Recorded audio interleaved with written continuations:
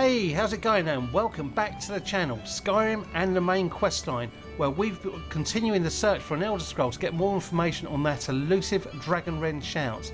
Now, for the past few videos, it's all been lore based and a lot of jibber jabber, but now we're off on an epic quest where we can fill our boots and all the blood, gore and mayhem we could ever wish for. So we've been to see old Septimus Signus at his outpost, just on the northern iceberg past the College of Winterhold, and he's told us that the Elder Scroll's hidden in the depths of Blackreach, and that's a large underground Dwemer city that lies underneath the ruins of Alfland, and he's given us an attunement sphere, needs to gain entry into Blackreach, and a blank lexicon that we must return to him, and that starts a side quest. Alfland is located in the Glacial Mountains southwest of Winterhold. It's a bit of a trek and you'll meet frost trolls, wolves etc on the way, but nothing overly hard.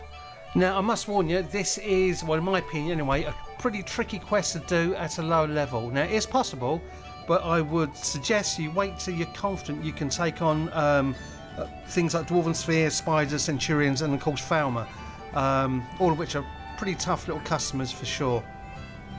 I would also suggest that if your lockpicking skills aren't high, bring lots of lockpicking potions with you, as there are many expert and master lock chests that's stuffed full of really decent but levelled loot, so go light. Now, I've been telling you all along, gather all ingredients wherever you are and store them away, and this should help you. Now, the ingredients for fortified lockpicking are any two of the following: Ashen Grasspod, Falmer Ear, Namira's Roots, Pine Thrush Eggs or Spider Eggs, and bring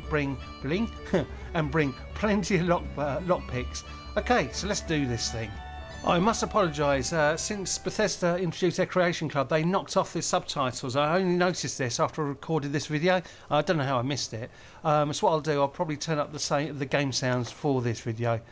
Now, this is huge, this quest, so I've decided to go a more direct route to complete it, as even doing it this way it will already be in several parts. And I won't delve too much into Blackreach itself, as it's absolutely enormous, and it includes all the usual stuff like Falmer's, Dwarven Spheres and Centurions and Falmer Servants as well, which that's the only place I think I've ever come across them. It also includes an ancient dragon called Volthuriel, and it will take several hours just to explore this on its own. So what I'm going to do is a completely separate video on Blackreach itself, or I may even do a live stream, as that's something I'd like to give a go. We'll see. Anyway, moving on. Now, there's a really interesting backstory in this Dwemer ruin, so I suggest you read all the journals. It's really interesting, actually. Now you see my lockpicking is its usual rubbish self.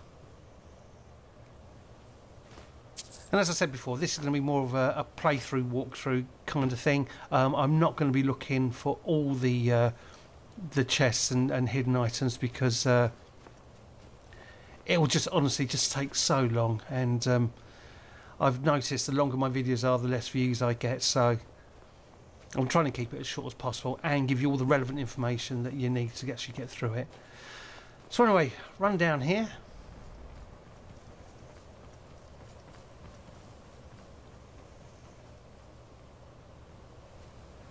Be careful you don't drop off, because you will die.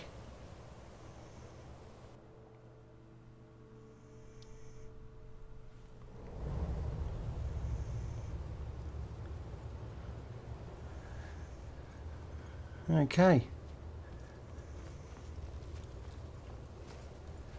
There's a couple of little chests hidden away around the front here.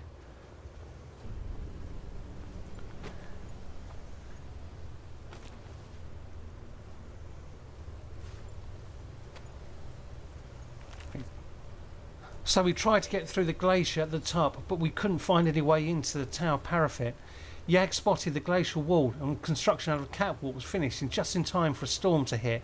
At first we thought to wait it out, but it's only gotten worse. A shift in the glacier took out several of the new labourers. I ordered everyone to quickly move as much of the supplies as we could into the fissure, and we managed to get most of it. But one of the hands decided he wasn't going to listen and tried to make it out through the storm. Got blown off the catwalk in the wind. Looks like we're all well and truly stuck in here, but for all that I feel even more driven that I should be the one to uncover the mysteries of this ruin. I'm tired of all the credit for my work going to the mages or the Legion. It will be my name that goes down in the history books for this discovery. So old Sulla does sound like a bitter little man. Anyway, we got a bit lucky on that chest. We got a necklace of major lockpicking, and that's something I didn't mention. If you can enchant any lockpicking items, then bring them as well as the potions. Sometimes called dwarves. Another book I haven't got from my library, which is coming on nicely. I'm going to do a rework of all my player homes of Skyrim. I'll include some mod homes I've got as well. And I've managed to get myself turned around here.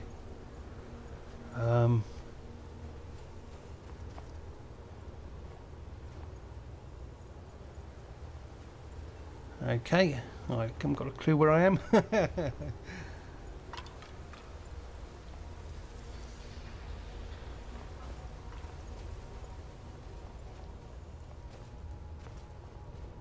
And this is so easy to do. And here we go. Right, onwards and downwards.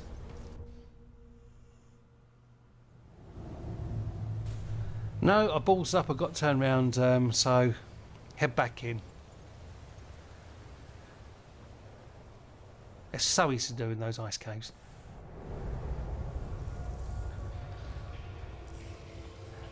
So it's do as I say, not as I do, I think.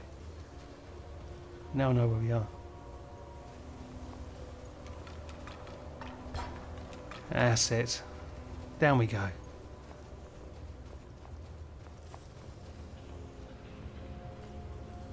Where is it? I know you were trying to keep it for yourself, Chisholm. Always trying.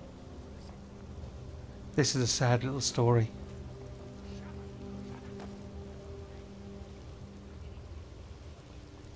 It is remarkable that so many of these ancient Roman creations still hold. And you'll pick up tons and tons of soul gems in here.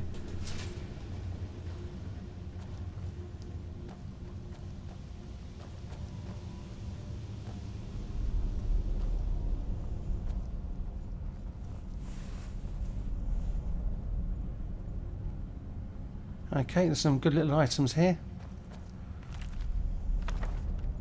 Oh, you don't have to pick up the books. I mean, I do. Like I say, I'm making a library, so it's all good stuff for me.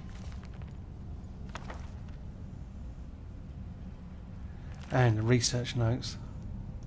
I'll leave you to pause and read this, or you can read it when you're actually doing the quest yourself. But like I say, you really do read them. This one just mentions about the dwarven stuff they found, and also they've seen a vaguely humanoid-looking thing through the bars, and they don't know what it is yet. Obviously, they don't realise it's Falmer. So, search all the dwarven spheres and spiders, etc. Because, like I say, you do pick up some good stuff there.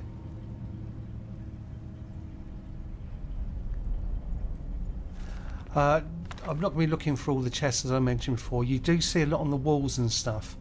In fact, I think that's one behind which I missed, just behind the table there. Looks like it. Yeah, that was a chest there. So that really wasn't my priority. And I'll just let Jennifer take care of that. Didn't even put up a proper fight.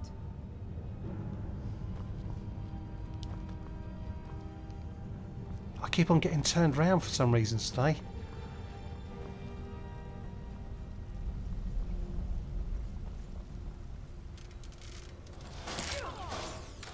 Go on, Jennifer. That's what you pay for.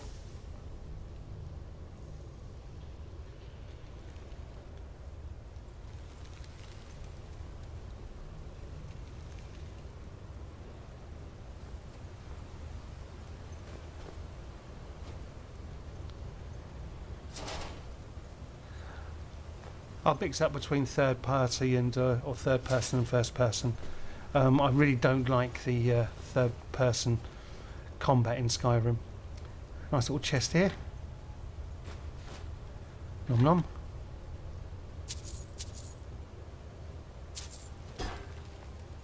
That 1 gold coin, I have to have it. It's mine.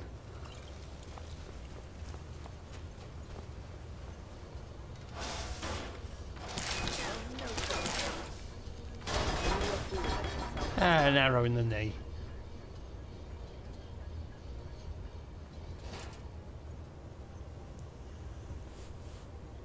I think Skyrim was designed as a first-person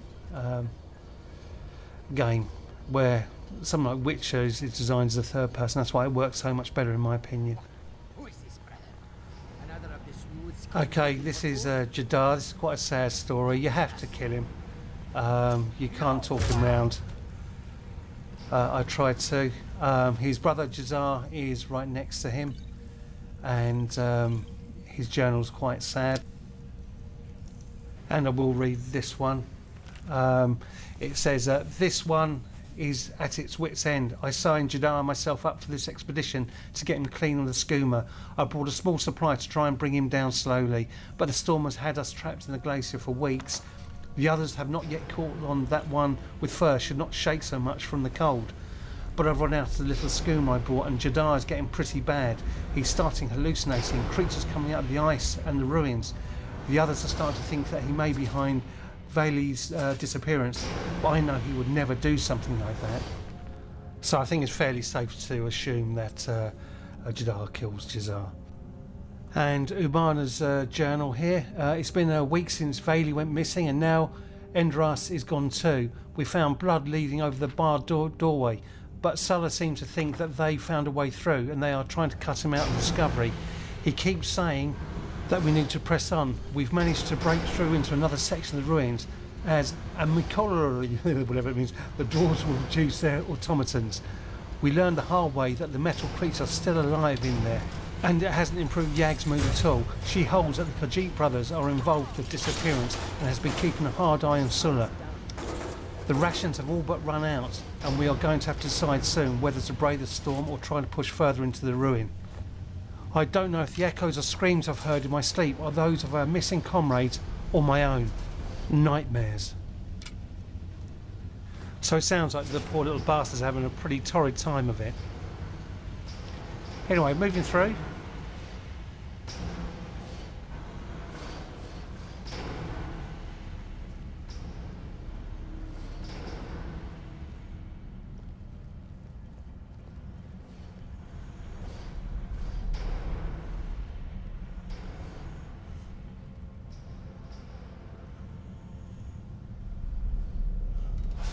There he goes. You always look for those because that's where little buggers live. There's another one just down the edge there.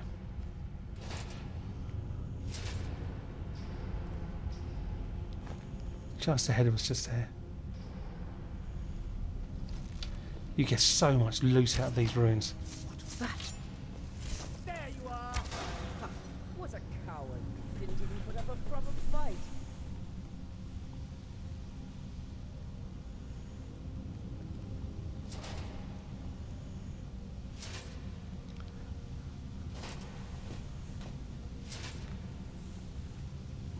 I've got so many soul gems now, they're coming out of every orifice.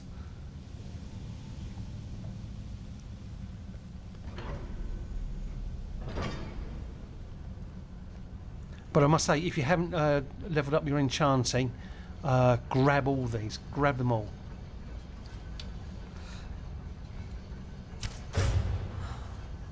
And there's one down here.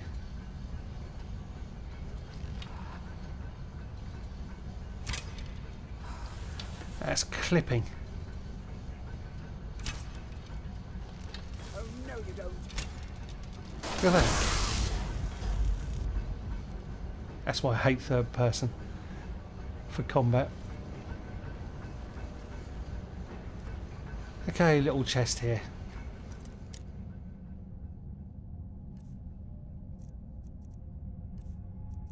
Haven't been to Guildmaster, and look at that, we got a necklace of major lockpicking. I'm still rubbish.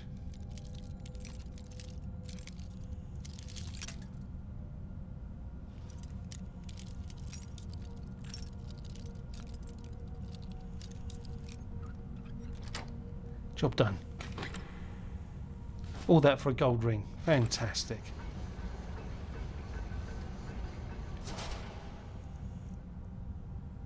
Filled with common soul. I'll take that.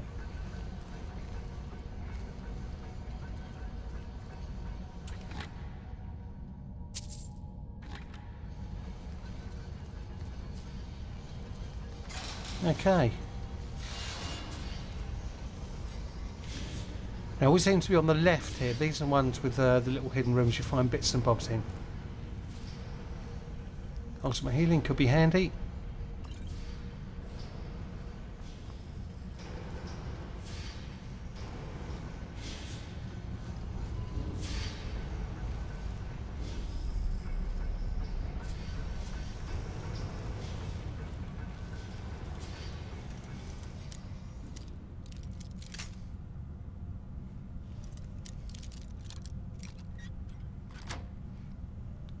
And get ready to rock and roll. Bosh.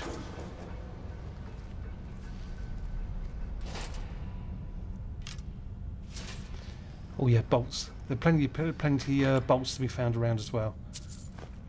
Lockpick sounds handy. Yeah, I'll take that.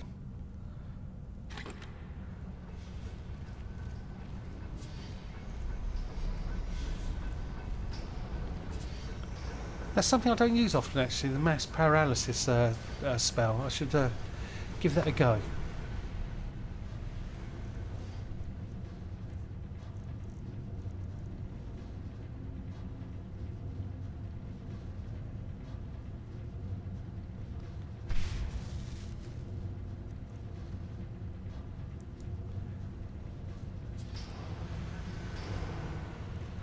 I've still got my Guildmaster's gloves on. There you go.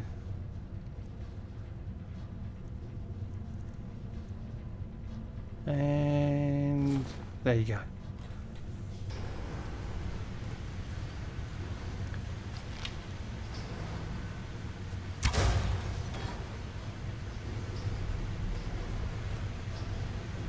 My sneak level's ridiculously high now.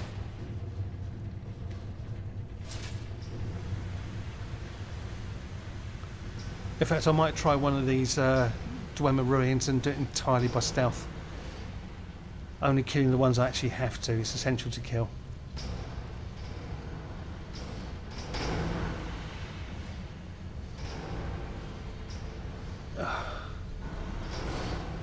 And normally, jumping in third party is usually better than the first person, but it's not working. Oh well, just do it the hard way.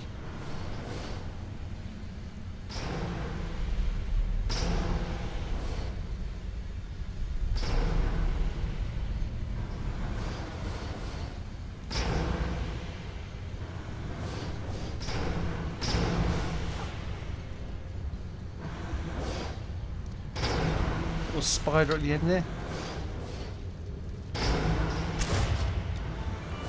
Bosh.